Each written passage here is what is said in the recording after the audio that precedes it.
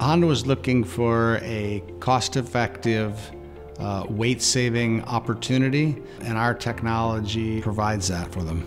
Honda definitely wanted the safety. This is the first vehicle with this type of a door ring. It's a dual door ring, so it's the outer and inner door ring sandwiched together. So this is what Honda was asking for, and we deliver. AMTB and Magna's innovative approach was key in achieving the performance targets for the RDX.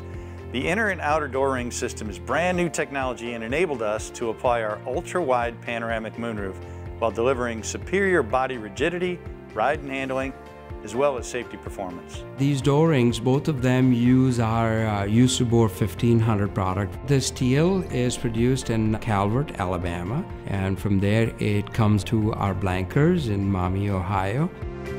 In Detroit, we ablate and then weld the blanks to make the door rings. From that point on, the door rings are shipped to Magna in Bowling Green, Ohio, where they are hot stamped and then laser trimmed to make a sub-assembly that is then shipped to their Honda East Liberty plant in Ohio. The idea of making a double door ring was something totally new for us. One of them a 4-piece and the other one a 5-piece. So that was the real challenge in how to make that work on equipment that hadn't been designed to do that. Magna and AMTB worked together to come up with the process. One of the big things that we looked at was trying to improve on the ablation process. When we looked at the RDX, we knew we had to find a better way to do it, a way that we could run the parts through faster and nest them closer together, minimize the cycle time. And we came up with this continuous ablation process. We are 5 times faster in terms of our ablation welding capability. One big pivotal point in this project was being able to commonize the tooling. The biggest challenge with this was that the laser welded lines had to end up on the blanks in the exact same spot, but then for crash safety, our laser welded lines were not allowed to line up. We had a standard where they have to be staggered.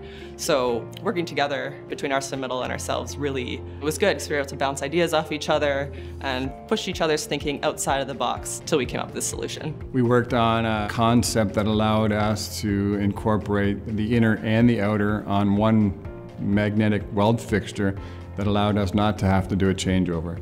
We reduced the customer-owned tooling cost by minimum 50%, which was huge. The common weld tooling is a big step to minimize the upfront cost to Honda.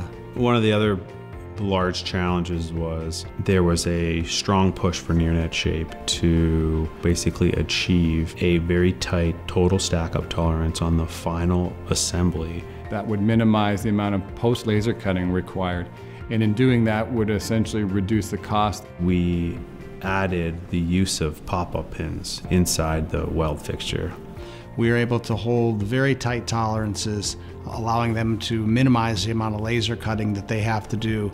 90% of the targeted amount was actually achieved after hot stamping, which is a huge win for both AMTB and for Honda. ArcelorMittal tailored blanks was integral in our successful launch of the 2019 Acura RDX. In fact, we presented AMTB with our Honda R&D America's Excellence in Innovation Award this year. Now, this is a really prestigious award that recognizes a game-changing technology for the company, for the industry, and ultimately for the consumer.